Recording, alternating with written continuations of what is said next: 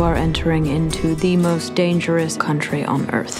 Kim Jong-un's people believe anything he tells them, including that he can speak to dolphins or he doesn't urinate and defecate. Whoa. You telling me my man doesn't pee or poo? Everybody pees and poos. Where would he go otherwise? He'd explode. But he does talk to dolphins.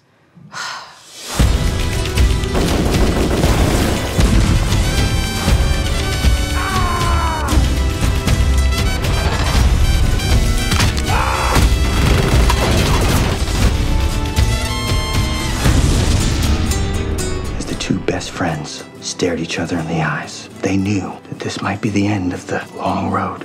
And even though Neither one could say it out loud, they were both thinking, I love you.